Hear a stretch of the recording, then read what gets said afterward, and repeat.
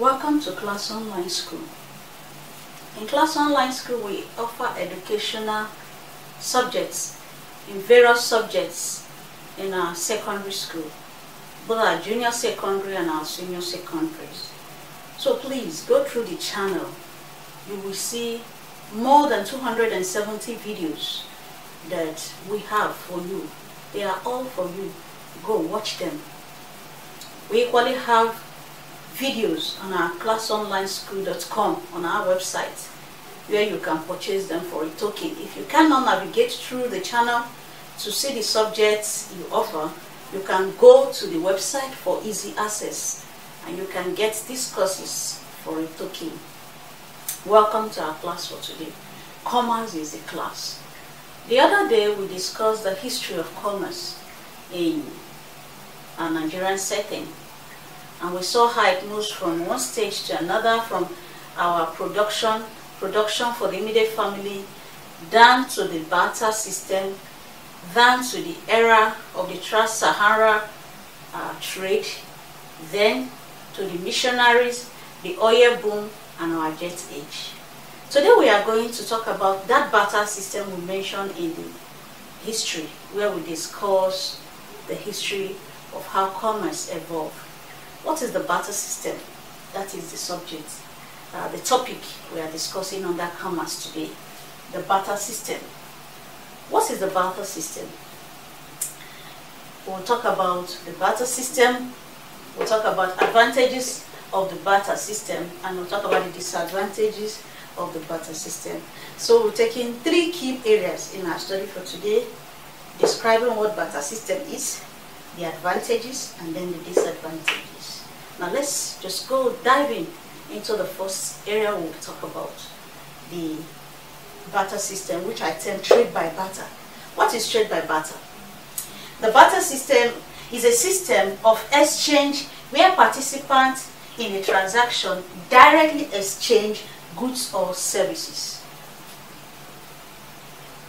Where people who are participating directly exchange goods or services. Let's make it more literal for understanding, to aid understanding.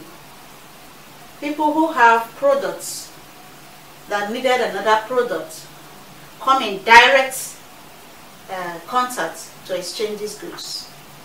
For example, if you have palm oil and I have garri, and I need garri, I have excess palm oil. I want to use some of my palm oil to come exchange garri from you because me, I need garri.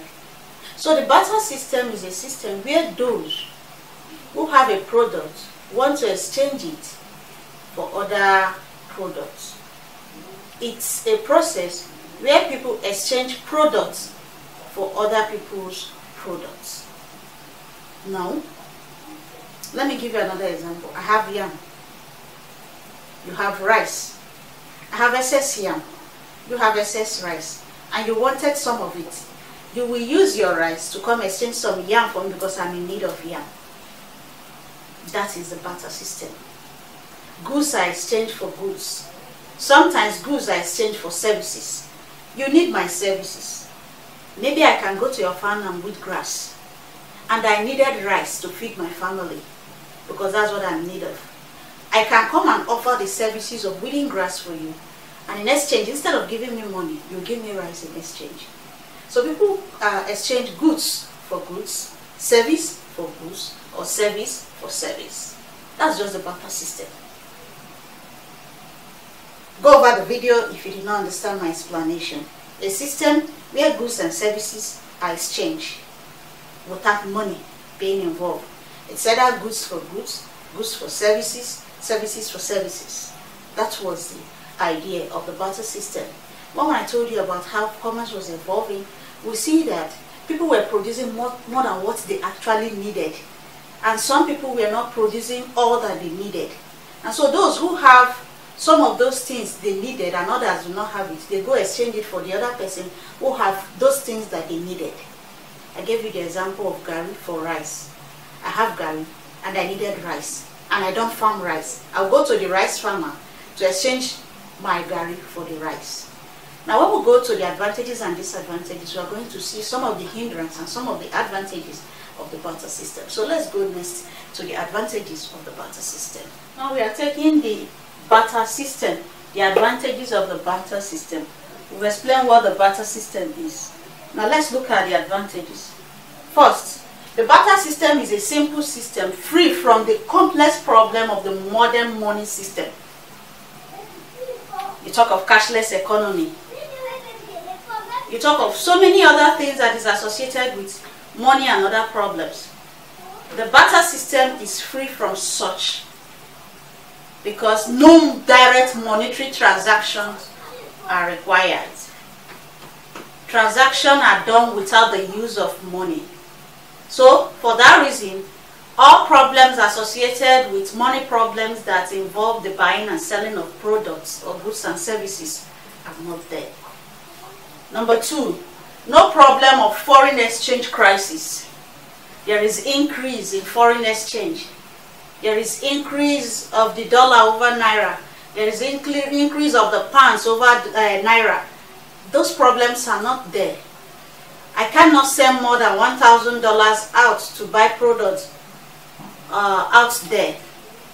It's not there because you guys, the buyer and the sellers are, the exchangers are in close proximity. They are directly involved. They see the product they want to buy. They see the goods they want to exchange. The other party see the goods he wants to exchange. So the problem of foreign exchange is not there like we have in the modern world. No problem of under or overproduction. That we have produced this product overly that the masses cannot buy them out. Or we have underproduced. All those problems are not there with the barter system.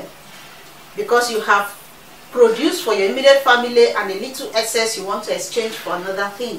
You always look for exchange, those who are ready to exchange your goods for other goods.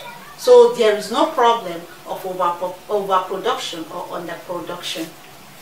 The fourth one is encourage division of labor. Remember when I was talking about the history of commerce, I told you that initially people were producing for themselves and their immediate family. A time comes that their need cannot be met just by one person. You can't produce everything you need. And so others were producing and then the other people were producing. So you can exchange what you are producing with what other people are producing. And so division of labor. This person produces, for example, rice. The other one produces yam. The other one produces coffee. The other one produces cassava. Or you can do a combination of these things, even if you can't do all. So people were handling different activities, different farming, kind of fine products at different times. Economic power is not concentrated at the hands of few individuals. The economic power is in the hands of few individuals who are the bourgeois. These bourgeois have the money. They control the economy. They control what happens in the market. They produce, they hijack the economic strength of the nation. They are in production. And so they dictate what happens there. They control price because they are the major producers. And this cannot be found in the barter system because everybody produces whatever he or she wants and can exchange for what others want. So these are the advantages of the barter system. It's a system free from the complex problem of money that we have today. No foreign exchange problem, crisis up and down. I can't buy this because I can't send so amount of money out there for exchange. Overproduction or underproduction is not there. Division of labor is encouraged. Economic power is not concentrated on the hands of a few. These are the advantages. Now let's see the disadvantages of the barter system. In the disadvantages of the barter system, we have lack of double coincidence of wants, lack of a common measure of value, indivisibility of certain goods, difficulty in making deferred payments, transportation problem. What is double coincidence of wants? that I have coconut and you have gari and you want to exchange your gari for coconut, such problems are really there, because I might have my product and I want to exchange. I might not see who to exchange it with immediately. I will have to go over looking for who wants my product or my services. So that was a major problem. Double coincidence of want. You want mine and I want yours was a problem. So moving around looking for those who need what you have become the major problem on hand. Lack of a common measure of value. I have a full cow and you have a bag of gari. Can the bag of gari be commensurate to the cow the individual have? It's not possible. I have a cock and you have a bag of gari. Can the cock measure to the bag of gari or the bag of rice? So there was no measure of standard. Measurements, common measure of values are not there. There were nothing to measure values and then to equate it with what you can receive from the other party.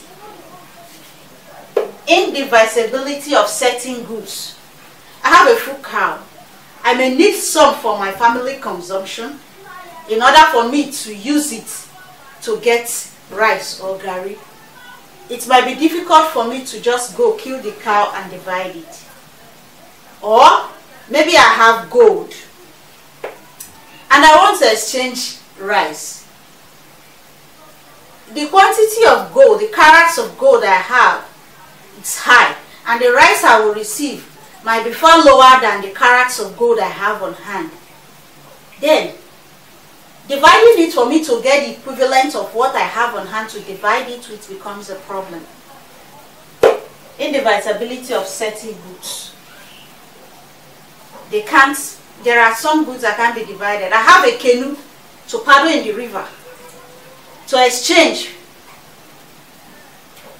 It's not divisible. And you needed a small quantity of gari. Can you divide that canoe? Of course not. So some products are not divisible and it becomes a problem. Difficulty in making deferred payments. I want to pay at a later date. I want to pay in the future. I want to owe you. But in the barter system, I just needed it immediately. I want gari for my rice. Take my rice and give me gari because that's what will satisfy my wants and my immediate family wants. And I don't have it for now. I want to pay in the future, but I need it. That kind of system is not operated then. If you don't have it, you don't have it. That means you won't exchange for anything. Transportation problem. I have big bulk of things to exchange.